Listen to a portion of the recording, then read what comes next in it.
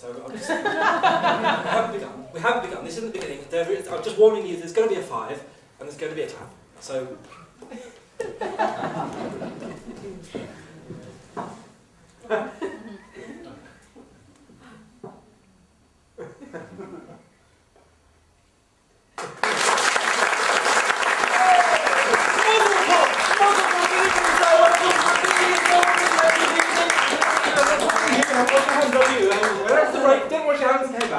Good evening, ladies and gentlemen. Welcome to the Stanley Crumpet lecture. I am, of course, your host this evening, Stanley Crumpet. You'll probably recognise me as being featured on the front cover of this month's Cogs and Knobs Monthly. I am, of course, the world-famous inventor of fishnet stockings, the lawnmower loafers for the persistent potterer, and, of course, drainpipe trousers for the elderly. So tonight I'm going to do a kind of overview of my career to date. So without further ado, let's get down to the nitty-gritty and start at the beginning. Birth. What came first? The chicken or the pregnant chicken?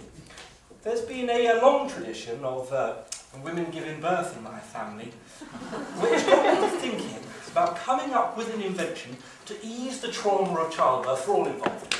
Now, I thought the reason why people, mainly women who've given birth, say it's painful is because, hands up, it's not fun enough.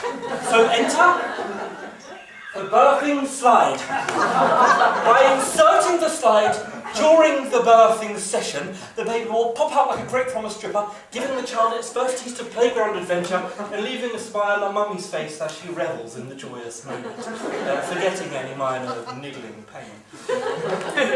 Now, of course, once you've had your baby, you have to look after it. Now, my own mother, she had 9 children, and as such, our caravan was constantly a-rocking, so no one came a-knocking. In fact, the space was so tight at one point that we were all kept in fish tanks. After Mother had seen something on the news about the Japanese growing square melons in glass boxes to reduce on space. Now, I thought it was rather fun, actually. I didn't mind it. Thankfully, Mother drew the line at feeding us fish food. Although when my brother suffocated in his tank, we did have to endure the sight of her trying to flush him down the toilet. So, we'll not talk about that. But the point was, she was a busy working woman and didn't always have time to care for her children.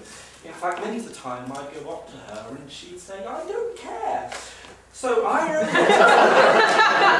know what it's like for a busy working mum trying to find time to spend with her child. So I invented this. Oh, it's joyously shambolic, isn't it? Joyously shambolic.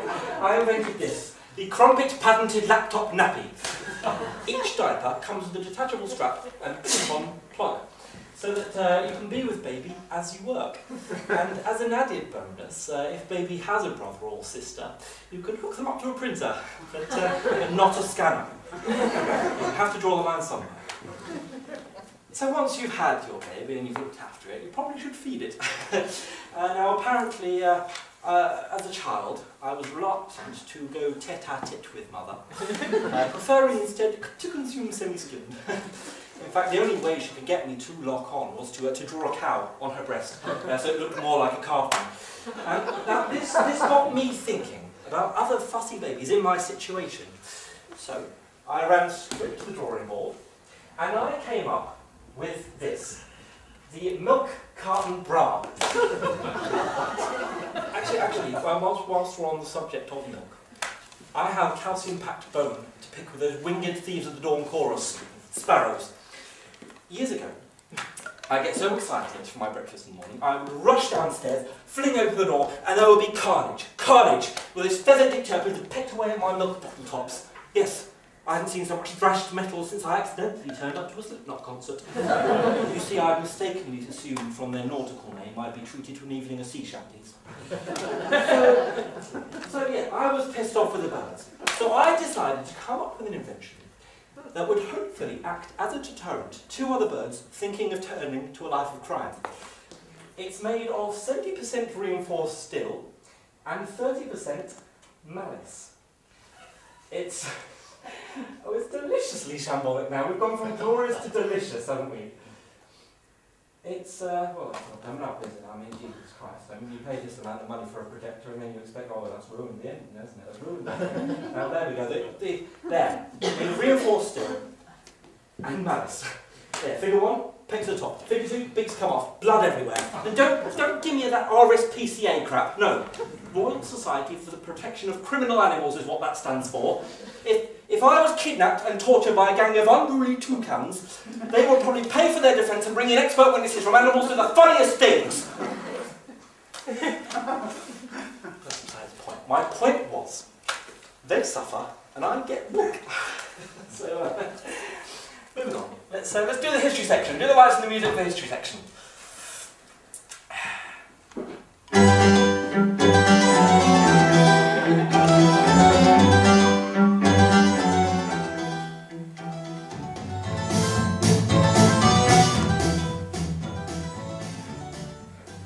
I'd like to use this section of my show to delve into my family history and introduce to you one of my ancestors who was also a famous inventor.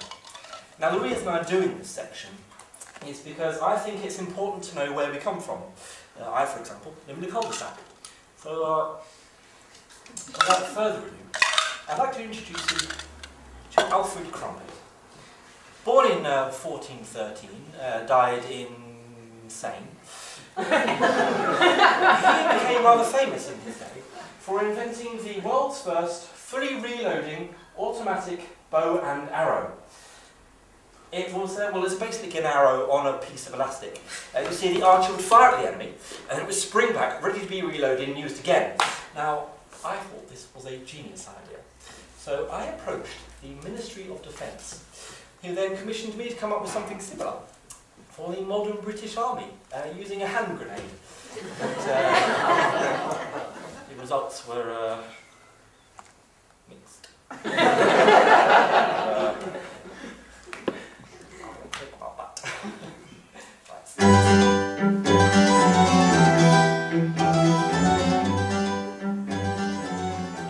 Now, I don't know about you, but I am as fed up as a cat by the damage caused to my roof by superheroes landing on it in the night. Now, I don't mind when a superhero sits on the chimney staring at the moon looking moody. That's a superhero's prerogative. In fact, I do it myself sometimes. Whenever I'm feeling little, as the French would say, bleu, I'll squelch into a lycra body stocking and sit atop the roof with a Batman theme tune blasting out of a boombox. That's my prerogative. But what really robs my rhubarb is when Bat and Cat, man and woman respectively, are belting 7 shades of shit out of each other, which quite frankly plays merry hell with my thatch. So, I've come up with an invention that should hopefully put an end to this. I call it the superhero-proof roof. A highly polished glass surface is placed atop the roof, so that any superheroes landing on top of it won't be able to get a grip, and they'll fall off and break their neck, resulting in minor embarrassment or death. So, moving away from my problems in suburbia and into the city. Prior to 9/11, the greatest threat to our skyscrapers was King Kong. Consider this just of statistics. In 1933, the Empire State Building was attacked by a lovelorn ape. As you can see from this graph, that's over 1 attacks per century. I think you'd agree the numbers are shocking. So with this in mind, I plan on approaching all city officials and telling them to build this in every city. A giant banana-shaped skyscraper with a jumbo mousetrap at the bottom of it. You see, the marauding gorilla will spy the skyscraper and not know whether to eat it or to climb it. And then as soon as that dumb, dirty ape lays his hands on it, the trap will snap and in moves the city official with the Kong-sized coffin. A newly created funeral industry. So from one king of the swingers to another. Heavily busted woman caught in earthquakes. There is nothing more embarrassing than for a heavy of chest woman to get caught in an earthquake and have her lovely wobble to and fro. So, in order to hide her red face, I think she should wear this clock face mask, so that any passers-by will simply think she's a pendulous timepiece.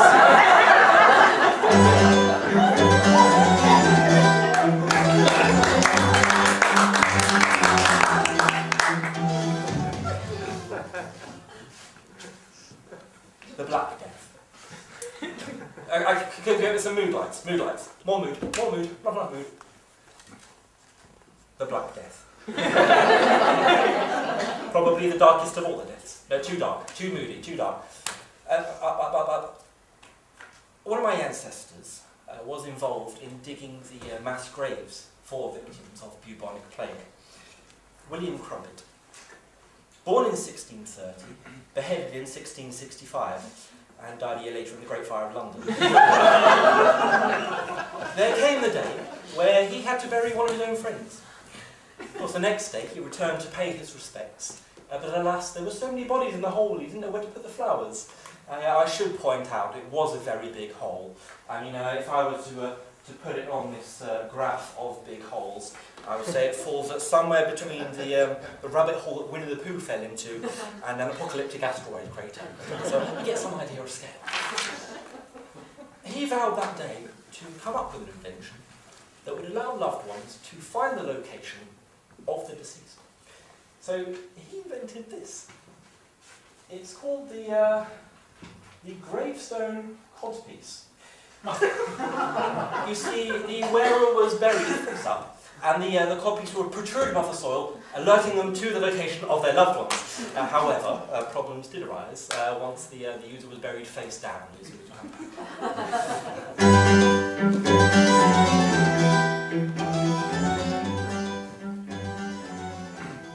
Society.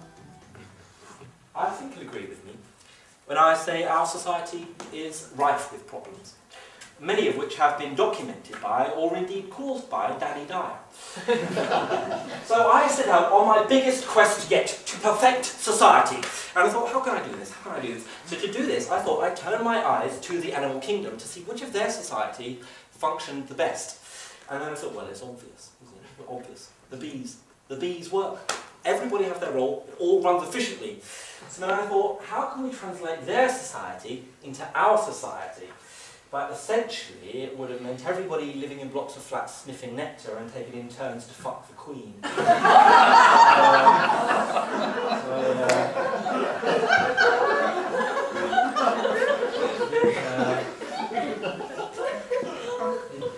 idea.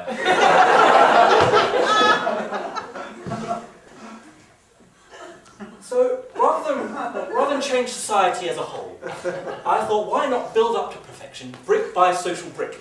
Sort of a goodwill pyramid, if you will, except without a dead Egyptian inside it. Because that's a political potato, and I'm not touching that with a spork.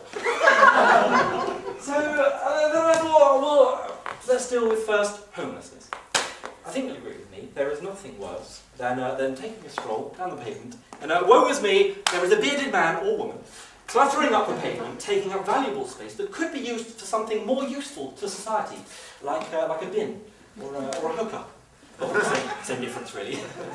So I decided to come up with something that would put an end to homelessness in our lifetime.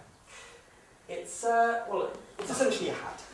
Now, you will notice that the retailer's recommended price on this is £75. Now, that might seem a little steep, but I do think you lose something if you remove the fully working chimney stack.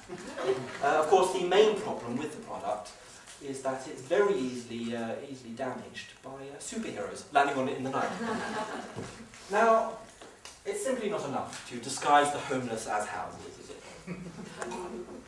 No, we have to get to the root of the problem. Beards. I'm often asked, Stanley, where do you come up with your ideas? Or what the hell were you thinking when you made that? So I'll turn to the judge and I'll say, it was given to me by God. Or sometimes by lesser known inventors who die in mysterious circumstances shortly after sharing their ideas with me. But the other day, I had an idea all by myself. I was driving home in the rain, watching the windscreen wipers go about their business. And then I thought, what if I attach razor blades to those wipers? And what if I could attach those wipers to the face in such a way as to reduce the fuss of shaving? And thus was born the binasal, owl-inserted, windscreen wiper-inspired razor blade shaver wiper. Thank you. Now, of course, we've dealt with the homeless through my hatting and shaving programme. It's time to set our sights on the seedy underbelly of society and give it a tickle. Set our sights on the wagging tail of criminality, or more specifically, prison overcrowding. It's a well-known fact that due to deforestation, there are now more criminals than there are rainforests in Great Britain. So with this shocking statistic in mind, I decided to come up with something that would reduce on prison overcrowding. So I came up with the criminal punishment body cage. However, someone, well actually my own mother pointed out to me that electronic bracelets perform a similar function, and that my design infringes on several copyrights filed by her fetish dungeon. So, perhaps you see that idea. So, now it's actually talking of mother. I remember as a child, she gathered all the family round, all the 9 children in the caravan, and we sat down and we watched Live Aid. And I think you'd agree with me when I say there is nothing sadder than turning on the TV and seeing starving people covered in flies. And then I thought, well, Sir Bob, it's obvious. It's obvious what you do. You send spiders to Africa. Crates full of spiders, they'll weave their webs and eat up all the flies, everybody wins.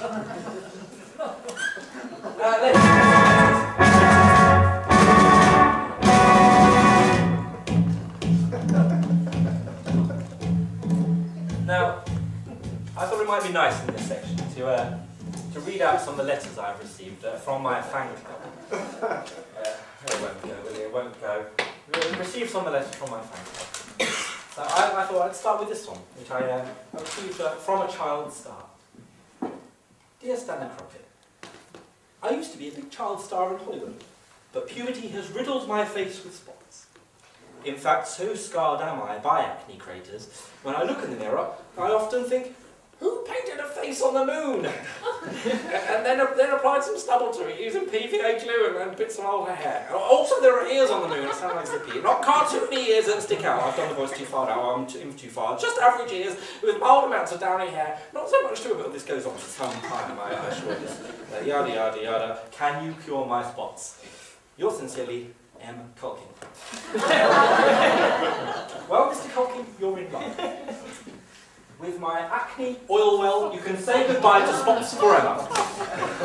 By harnessing the power of puberty, I believe I've discovered a new kind of biofuel. So in the future, when you pop your car bonnet, instead of seeing an engine in there, you may very well see a teenager greasing his chops with the day-old doner kebab. That's also solving the problem of how to keep kids off our streets. So, every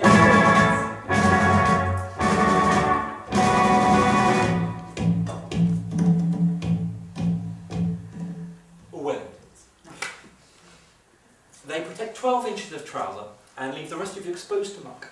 And farmers have it worse, let me tell you. Farmers have it much worse. Every day for them is like Glastonbury. Except instead of watching bands, they watch their flock. And instead of drunkenly tent hopping and sowing their wild oats, they sow actual oats. So, in fact, if I was to class a farmer as a dog, I would say he was a mucky pup. But they needn't be. Because by extending the welly concept from its original 12 inches, I have created the Wellington suit. You see, the Wellington suit protects the whole body. And you'll notice there is a gas mask styled front. Now, this was a late addition to the design, after some farmers initially reported some mild breathing problems. The problem being that well, they couldn't. Never again. So, I'd rather not talk about that. Now, as a keen gardener, living in suburbia, as many of you may well be, in fact you may agree with me on this, there's nothing worse than finding a fox rummaging through your bins. Nothing worse. Going gaga for your garbage. Maybe gaga for my garbage. But in order to stop that from happening, I have started hiding a bin bag, sorry, a bear inside every bin bag. So I've not had any foxes or bin men. Now, finally, on a gardening theme, another thing which also kind of gets my goat is when you find an ant farm. And I have tried everything to get rid of them. I've tried hot water, ant powder, eviction notices, sending one ant to a terrorist training camp in Afghanistan in the hope that he'd return one day and suicide bomb the nest. Actually, on that point, I bought that ant a return ticket, first class, never used it. Rude, if anything else. So I came up with an invention to end my ant nest problem. The answer? Genetic engineering. Through genetic engineering, I have created a hybrid of ant and serial killer. Ladies and gentlemen, Dr. Harold Shipmant. Now, shortly after introducing Dr. Harold to the nest, I received a letter from one of the ants inside. It's the letter A, very small.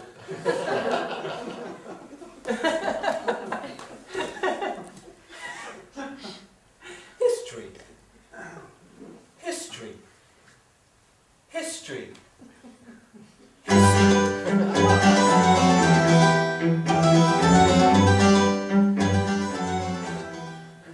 History. I'd like to introduce you now to Corporal Geoffrey Crumpet. He was rather famous in his day for inventing the world's first fully functioning army tank. However, some people, let's call them experts, are saying that well, it wasn't really a tank because it didn't have any armour. They're also taking umbrage with the term fully functioning because the recoil on the cannon was so strong that it actually snapped the horse's legs clean off. So it really only functioned once. Of course, the other problem, of course, was that at the moment the cannon went off, the bang was so loud that the horse would rear up in terror, causing a downward trajectory, which would actually launch the horse into space like some kind of equine rocket, actually putting my ancestors several generations ahead of NASA. Of course, the horse wouldn't reach space, no, that's silly, no, it would simply fall onto the enemy, earning it the nickname Horse Bomb, which was later shortened to the more common moniker H-Bomb. So that's the origin of that.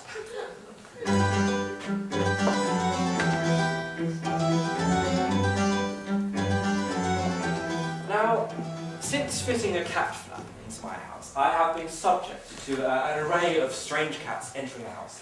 And some strange men as well. In fact, the whole episode left me wondering if I even want to buy a cat. But and I thought, what if there was some kind of helmet a cat could wear with a shape on top of it that corresponds to the shape of the cat flap, thus allowing entry only to those cats with the corresponding shape. And thus was born the cat flap key hat. Now moving away from cats onto their natural enemy and mine. The birds. Who here has been attacked by a bird? Just me, but I assure you it is a more common problem than you may think. For example, off the top of my head, Tippi Hedren was attacked by actual birds during the making of Hitchcock's The Birds. Michael Parkinson suffered a sustained attack from the Rothal emu, and Big Bird used to kill for crack. So with this in mind, I came up with a bird-deterring hat. It's made of 50% crushed velvet and 50% a man with a gun and a blast. And of course, it is not simply only birds, though, that attack you. No. Anyone who has ridden a bicycle in the countryside will understand the pain of having insects flying into your face and your teeth. But this may be a problem either. If you wear my helmet, which is topped with a chameleon who is particularly long of tongue, see, any insect flying towards it will be licked into oblivion by one flick of that tongue. Actually thinking about it, that might come in useful for those spiders and flies with the starving Africans I was on about earlier. Although to be fair, they don't actually have bikes over there, do they? So we'll probably have to start some kind of Blue Peter appeal first to get them the bikes and then sell them the helmets. Sort of a chicken and egg question. Which came first, the chicken or the starving African with the bicycle? But then you may say, well, if you've got a chicken, why not give the African the bird? Or to that I say, you can't pass your cycling proficiency test on a chicken.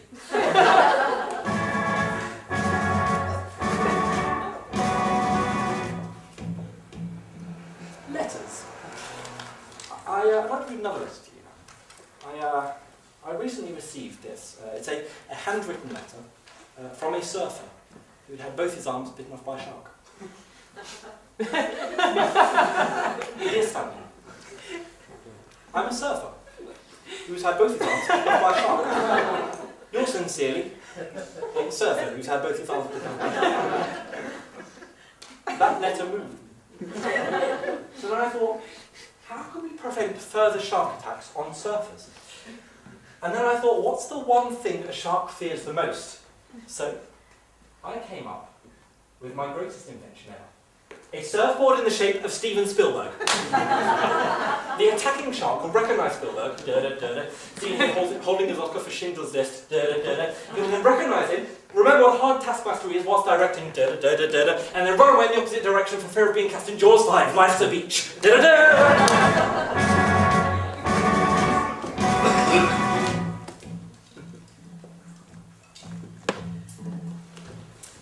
On a water theme, I recently went on a 5-star cruise. The 5 stars on it were Sue Pollard, Jane McLaughlin, Little and Large, and a renegade member of the Blue Man Group who'd gone solo. Unfortunately, that cruise lost a star when that poor blue man fell overboard and drowned. You see, nobody could see where to throw the lifesavers. At first, all the passengers, we grouped together and we decided on a carpet bombing strategy, throwing out all the lifesavers in the hope that he'd be close enough to grab one. And of course, once that didn't work, I cracked open a packet of Polos and chucked those in. I mean, you clutch at anything. At the time, passengers laughed at me, but a few days later, that poor blue man washed up on a nearby shore, heavily decomposed, but minty fresh. So who's laughing now, eh? Unfortunately, more retrospectively rather, I came up with an invention that would hopefully stop this from ever happening again.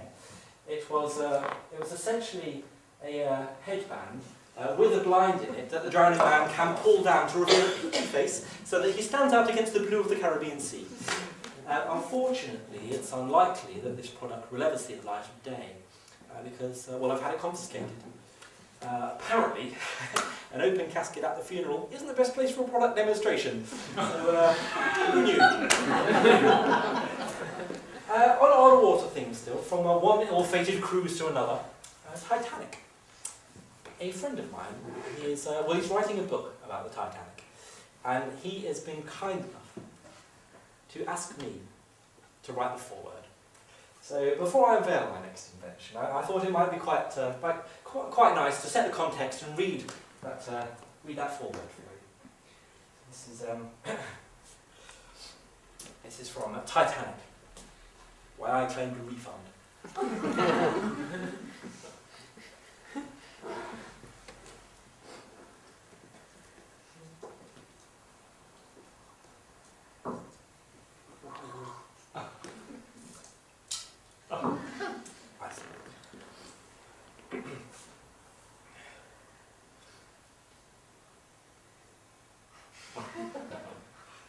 Whoops. Well, I think that's something. And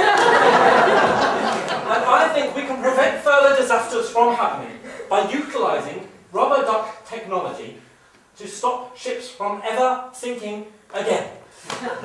Now, my final invention on the water theme. Have you ever been fishing?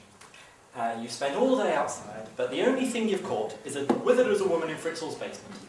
Well, I recommend taking the worm off the hook and attaching a particularly slutty fish who will attract all the horny male fish to her.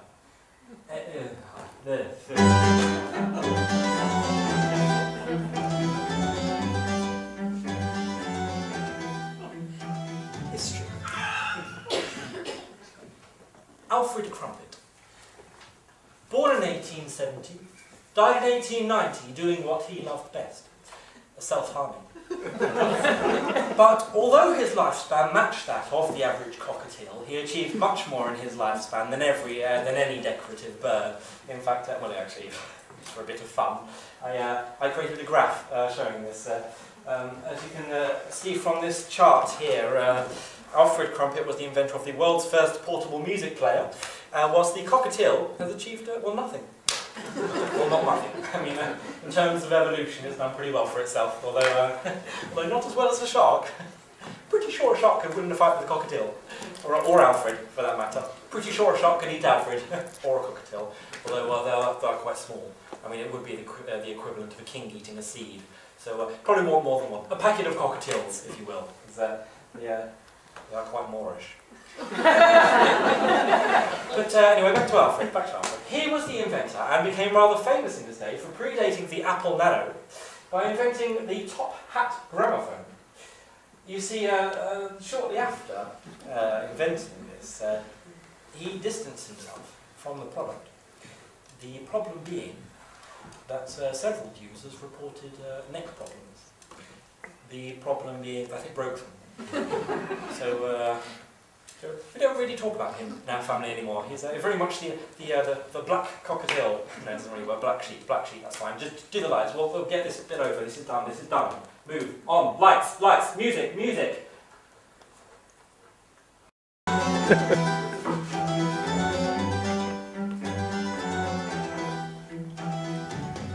The history of aviation is a history of innovation and invention, and I wanted to be a part of that. So before I unveil my contribution to aviation history, I thought it might be nice to set the context around this, so give you a few facts about aviation. Fact 1. Air passenger travel was invented by entrepreneurial pterodactyls who would fly smaller dinosaurs to safety after charging them a small fee. Fact 2. The Wright brothers were the first people to join the Mile High Club. Fact 3. Orangutans are heavily endangered because pilots mistake their long outstretched arms for runways and crush them upon landing. So now you've got an idea of the history of aviation, and I've come up with an invention that will hopefully put an end to air crash fatalities in our lifetime. Ladies and gentlemen, the black box suit. Now, two things inspired the design. First of all, seemed obvious, I'm sure we've all thought it. The only thing to survive a crash is a black box, why not make a suit out of it? But the second thing that inspired me was the fact that not one single medieval knight wearing a suit of armour has ever died in a plane crash. Food for thought. Airline food for thought. Now, since watching Psycho, I have had a morbid fear of taking showers in foreign hotels. In fact, the problem's gotten so bad that oftentimes when I go on holiday, the moment I step off the plane, I'll break my own legs, just so I can spend 2 weeks in hospital enjoying the sponge baths. So, and let me tell you, that's no mean feat when you're wearing a black box suit. But my days of fearing being zipped up in a body bag with only partially conditioned hair may be over. You see, I have created a shower curtain imprinted with the outline of a serial killer on it. You see, anyone creeping into the bathroom will cast a shadow onto the curtain. If that shadow matches that of the serial killer, then you should grab another one of my inventions, the loofah-shaped machete, and defend yourself. If, however, the shadow does not match that of the serial killer, then that raises some fairly serious questions about who has access to your bathroom and for what reason. So, we won't talk about that. Now, if you're anything like me, you'll be in the middle of an autopsy, and you'll be thinking this would be so much easier if there was some kind of zip on the torso that would allow easier access. Well, with one whip of this zip, you'll be up to your elbow in organs faster than you can say Ron Jeremy. Now, I don't want to bring the tone down. Death. I was recently a pallbearer for an elderly relative. Well, wasn't quite dead, but it was the only time of the year we get all the family together. So. Unfortunately, there's a history of brittle bones in my family. So the moment that the coffin was hoisted up, it promptly collapsed into a big pile like some macabre game of Jenga. There were no winners. No winners. So, of course, it was left to Muggins here to come up with an invention to get that coffin moving down the aisle again. So, I came up with this. I call it the clockwork coffin. The good news is that the clockwork mechanism worked, and the coffin started moving down the aisle again, causing the service to have to go on the move. The bad news is that well, it didn't stop working. So on the negative side, I managed to cause a motorway pile-up. So on the plus side, though, I managed to prove that my invention could survive a motorway pile-up. but on the negative side again, I managed to prove that most of the people at the funeral couldn't. But even that has a silver lining because I've suddenly had an influx of orders. So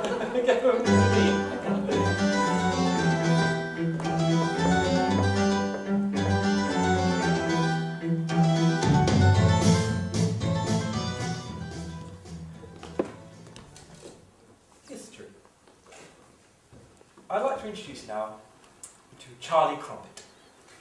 Born in 1876, died in continent. He became rather infamous in his day, he became rather famous in his day for inventing the steam-powered roller skate. You see, the user would place their foot into the water-filled shoe. A fire was then lit underneath, causing an eruption of steam which would propel the user forward. Now, I thought, what japes, what a good idea, why not make this for a modern audience? However, I'm not really allowed to talk about it because I'm being sued. Let's move on.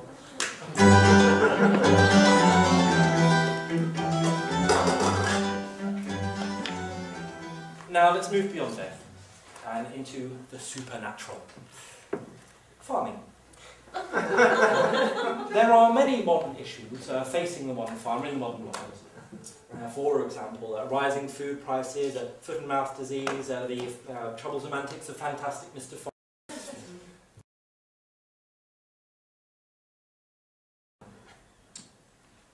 It's from aliens abducting the cows.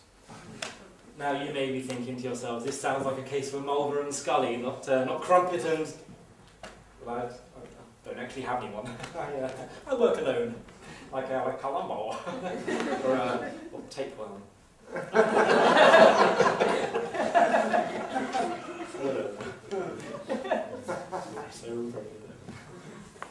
But, in order to hide our bovine friends from overhead UFOs, I came up with something. I call it camouflage. It's basically a hat and coat combo made of grass, so that when viewed from above, the cow will blend into the surrounding fields like a Virgin at a Star Trek convention. But then I thought, no, because once another cow sees the cow wearing a coat of grass, it's highly probable that that cow will climb on top of the cow and start grazing on the cow-coat grass. And then, of course, once another cow sees the cow grazing on the cow-coat grass, it's highly probable that that cow will climb on top of the cow, who's on top of the cow, start grazing the cow-coat grass, grazing the cow, grazing the cow-coat grass, or having a stroke.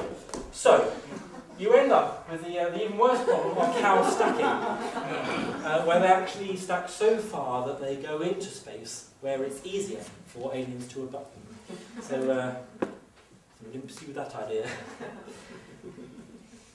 Werewolves. It has come to my attention via a documentary that there is on the loose an American werewolf in London. Lock the doors, please. Now we have to protect ourselves. I said, lock the doors, please! And how do we do this? Well, first we must identify a werewolf and come up with a foolproof way. So, I've taken a scientific brain scan of a werewolf. As you can see from this scientific brain scan, their brain is divided into 3 sections. One for howling at the moon, one to identify for tormenting villagers, and one for pursuing a movie career. If we compare this to this scientific brain scan of an actual human being, we can see that their brain is primarily concerned with not being a werewolf. However, it's simply not enough to only identify the werewolf. You know, we have to come up with a foolproof way of stopping them from transforming under the full moon in the first place. So I thought, how can we do this? We paint the moon black.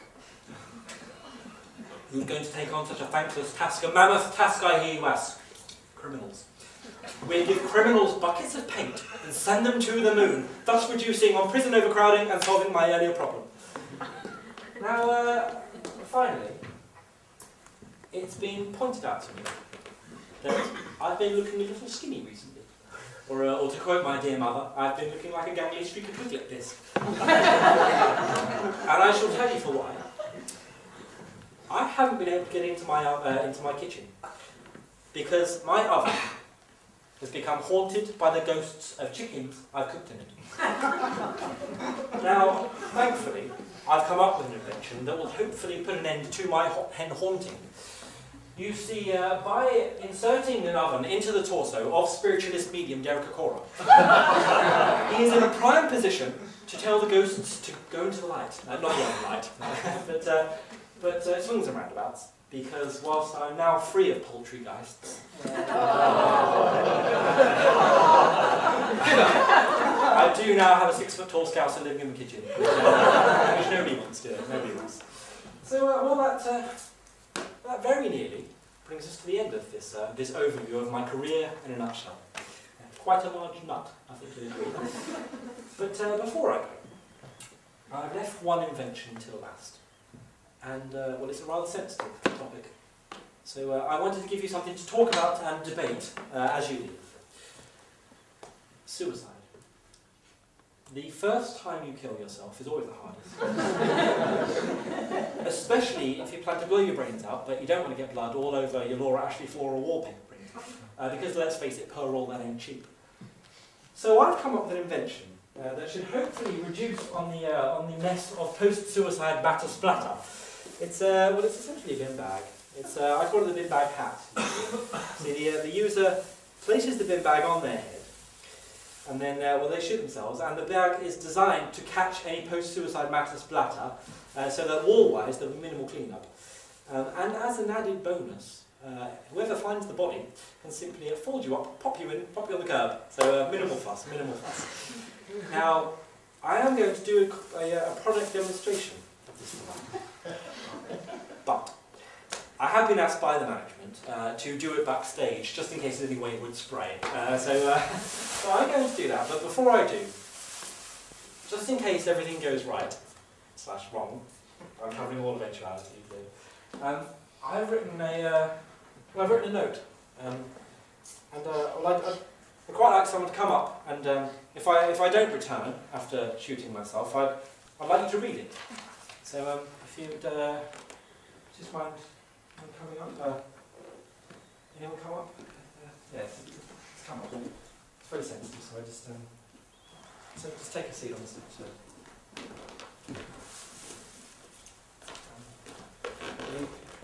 You go there. So, see what's going to happen. I'm going to go off. I'm going to shoot myself. And once you hear the bang, if you would all mind just counting to 5, do it aloud if you wish, and then after that, could you read the note, please? So, can we get some dramatic music for the grand finale, please? Right, I'm going to go off, and I'm going to try this whole shooting myself lark, as you kids call it. I'm loading the gun. I don't know if you can hear me. I'm loading the gun, so that's what's going to happen here. I'm now putting the bullet in there. No, I've dropped the bullet. I don't know where the bullet's gone. I have found the bullet. I've lost the bag. I found the bullet. I've lost the bag. I've got the bag. I've lost the bullet. We're all set to go. I am now going to attempt to shoot. No, I've lost the bag again. It's all happening too fast. I mean, it's a very, it's a sensitive topic. I don't want to over-dramatise this. I'm just going to shoot myself. Don't panic. I'm now loading the gun. The gun is loaded. I'm putting it in my mouth. I don't know if you heard that. The gun was in my mouth. So I can't tell you that the gun was in my mouth. But what I was actually saying was that the gun was in my mouth. So you've missed nothing. You've missed nothing. I know. I've lost the tap. The gun is near my mouth. It's in the general region of the mouth, and I'm going to put the gun in my mouth and then I'm going to shoot myself. I'm now ready to shoot myself.